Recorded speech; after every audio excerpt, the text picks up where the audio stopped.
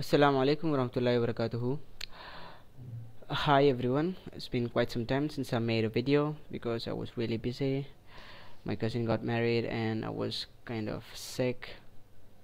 Yeah, anyways, here today I'm gonna do a review of an application that I actually use a lot. That's called GNOME Do. But GNOME Do have decided to split the Docky feature into another project. So now they are going to develop Docky into as in another application, and GNOME will be in another application. So in future the package will be, there will be two different packages, GNOME Do and a Docky package. So right now I've got just an alpha preview version, and as you can see here, it's really, hold on, if you cannot see anything, I'll just make text larger and easier to read. Yeah, so you can start it when computer starts. You've got multiple, it can indicate multiple windows. Okay, I'll just keep that open. And you've got IntelliHide, just like GNOME Do. You can increase the icon size, the zoom factor. You can manage windows without launcher. Managing windows when set. Windows which do not already have launchers on a dock will be added to this dock. Okay, you've got some plugins over here. Like I have got, for this, for the left one, I've got 3 plugins. As you can see over here, I've got a CPU monitor which will monitor the CPU usage. Like if your CPU is not using anything, it will be green, and if it's maxing everything, that will be red. And here you've got the clock. You can switch to digital 24-hour clock. It's up to you.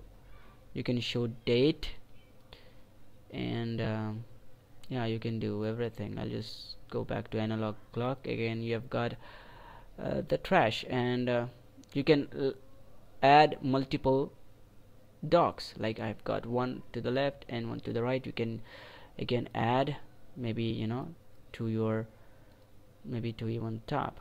It's like I've got one over here, so I'll just remove that.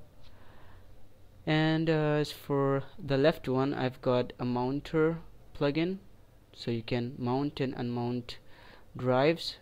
Got Gmail, and I've got my bookmarks over here. So I'll try to open a folder to just show you the IntelliHide. So as you can see over here, yeah, it's hiding just like GNOME Do. As you can see, it goes down. Yeah, over here now we have got a hide effect, a fade effect, fade on hide over here. So if you want to install this one, keep in mind this is just an alpha version, so they're not planning on doing it right now. So the next major update on GNOME Do, we won't be having this. So obviously they'll be adding more plugins in the future, and if you want to install this one, you can visit this blogs.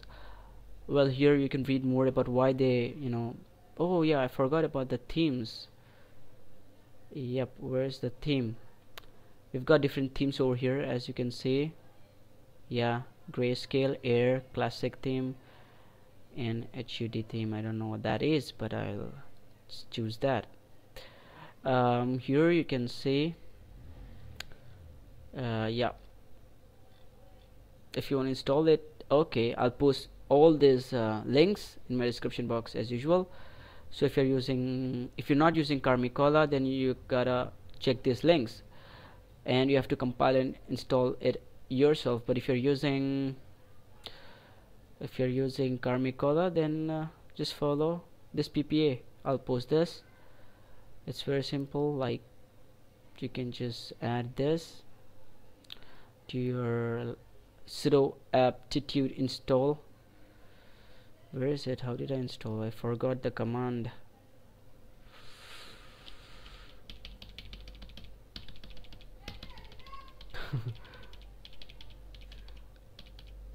Yeah, I forgot this command, sudo add -apt -repository.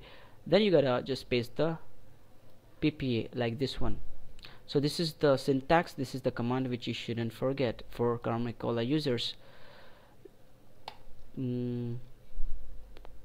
Yes, so you can, if you're using GNOME shell, then it will update to the latest version, GNOME shell mutter collector, and they've got Docky. So I guess that's it. Assalamu alaikum warahmatullahi wabarakatuh.